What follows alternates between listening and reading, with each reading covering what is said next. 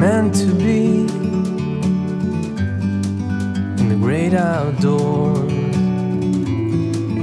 forever free. In the last video you saw us walking around Braemar, which wasn't what we were expecting at all, and we found a cafe where Bernie had a cup of froth rather than coffee. But it was a lovely setting. It was overlooking the River Dee, even if it was a little disconcerting.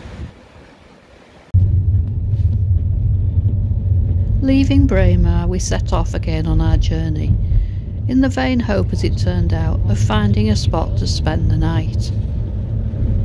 And guess what? Another convoy of sports cars, but these were a little bit more up to date. And to give Bernie a rest after all that driving in that rain yesterday, I thought it would be nice if I did the driving today.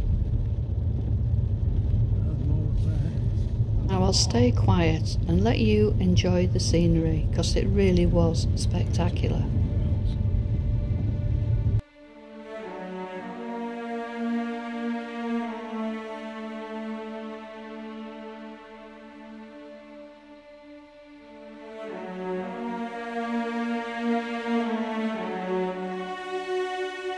Sorry to interrupt, but one thing I was surprised about was just how straight these roads were through these mountains, because usually roads through mountains are all over the shop.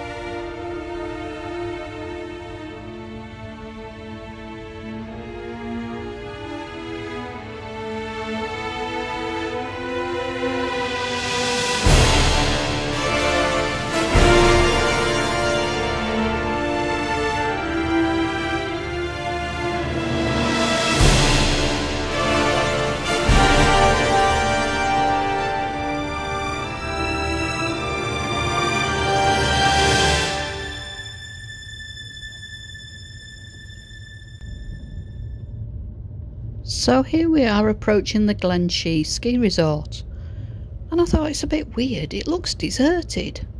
And then I thought, well, you daft woman, a ski centre's all about winter, it's for skiing, so of course it's going to be deserted in the summer.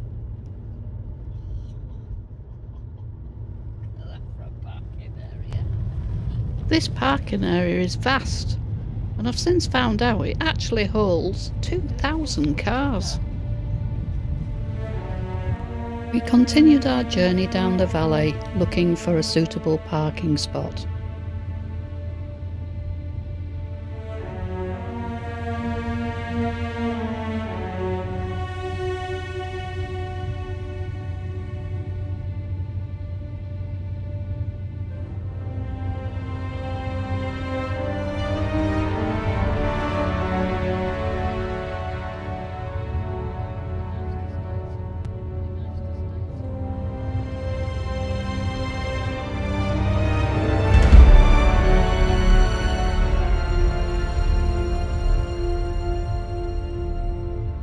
Now I don't know why I kept driving, because we were supposed to be looking for a stopover. I think I was just carried away by the sheer vastness of this scenery. We did at one point turn back and head back up the valley, and we pulled into what we thought was going to be a good park up, but we soon discovered that once we got in there we may not be able to get out. So I didn't reverse up fully because I thought we were going to get stuck. All that rain had really taken its toll. So we eventually ended up here on the road above Pitlochry. This was to be our last wild park up. Or was it? Blue. Did you sleep well? Where's Bernie?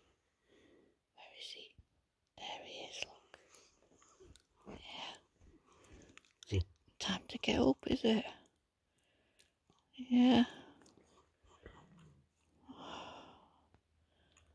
Have a look outside. Look outside. I think it might be warm because the car's been pinking with the heat. Ooh. Bright morning. Oh, look at that blue sky. Wow. Of what? The clouds. Always the best bit, this, isn't it? When your zip gets stuck into it, blue.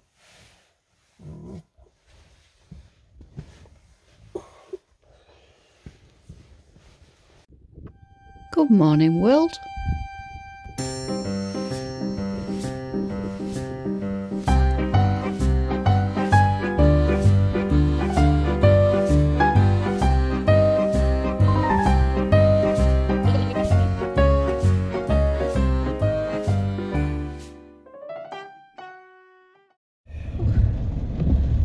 I think it's going to be sunshine and showers all day by the looks of it. Oh, it was a lovely park up, wasn't it? Oh, thank you. Save me getting decapitated. Yeah, and seeing those deer. Oh, amazing. I'll just staring back at it. Yeah. You move before I move. It was kind of a game of chicken, really, wasn't it? Yeah. Oh well, Pitlochry, here we come. Be nice if it stopped raining so I could have a look around without it. Right, which way do you want me to watch? It's clear that way as far as I can see. If you look down and if there's no cars whatsoever, there's nothing. Right, it means that obviously you can pull out. We can pull out, but it means we can take it steady if there's nothing. So this was the last of the real high country, and we both felt a little sad because we thought once we got to Pitlochry we'd be back in civilization, really, and we just so much enjoyed it up there, the solitude of it all. In 1 mile, turn right onto A924.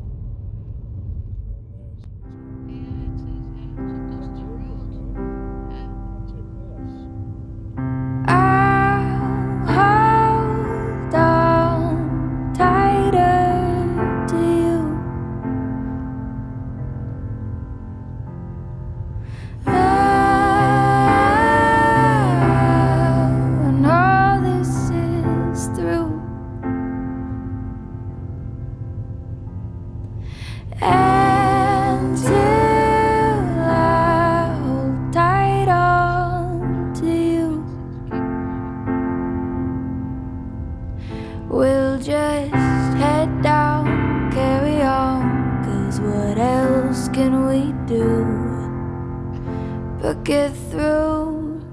And we'll sing hallelujah, but what is that to you right now? But let's talk in a way that can give us some faith to go around. We'll hold tight as we can when it's better again, and that'll sustain me for now.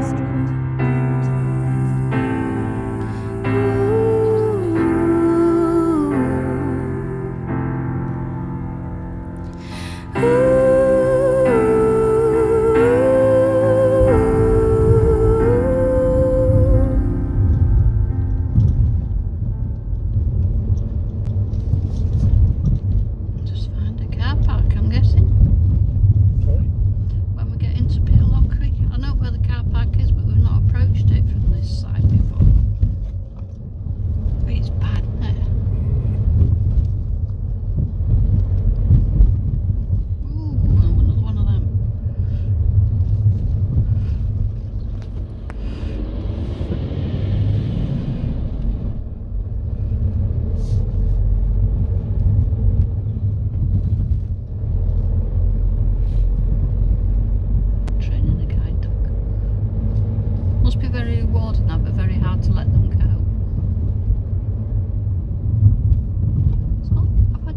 this. It's not At dissimilar. the end of the street, turn left.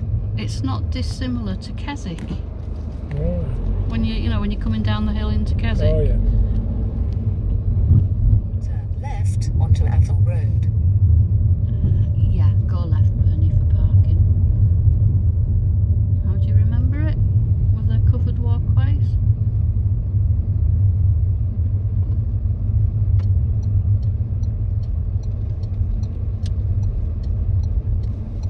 Is he? Yeah. Arriving at Pitlochry. Pitlochry. It's, like I say, the car park's just down here. Bagpipes?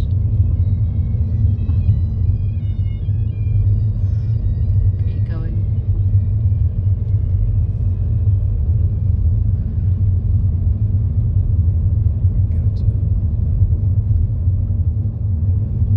We've been to many places in Scotland over our last few tours, and the one thing I do have is a memory for car parks. Yeah, it's down here on your left.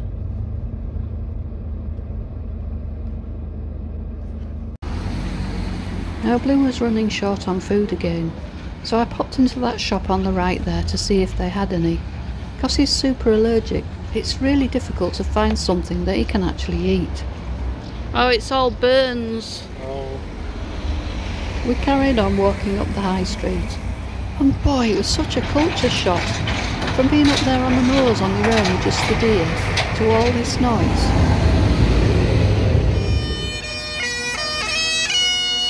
Now, not everybody likes bagpipes, but this is the noise that we can get along with.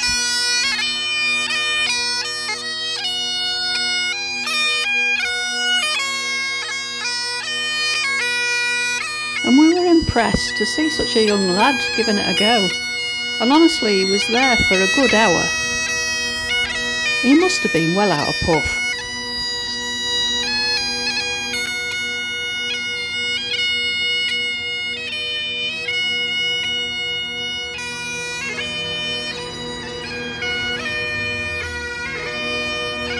I wonder if it does sound like a bag of screaming cats to our Blue.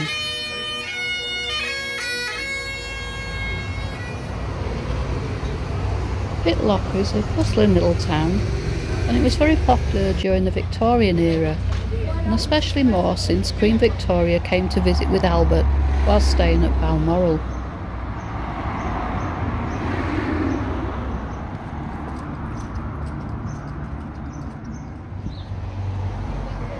Now correct me if I'm wrong, but this was May when we visited Pitlochry. I wonder if this Christmas shop is open all year round. It was certainly the only snow we'd seen, even up at the ski centre. Perhaps I should bob in. I might be able to actually pick something up for Christmas. And I'm not sure where I'll hide it in the van.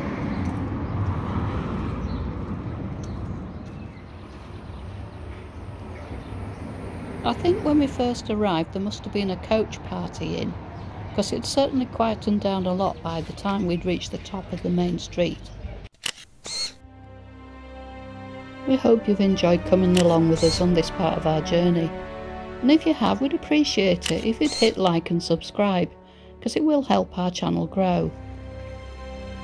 And please stick with us as we journey down past Loch Tay, revisit the beautiful falls at Killin, and find out why our Blue is just too shattered to even get off the bench. Blue, haven't you?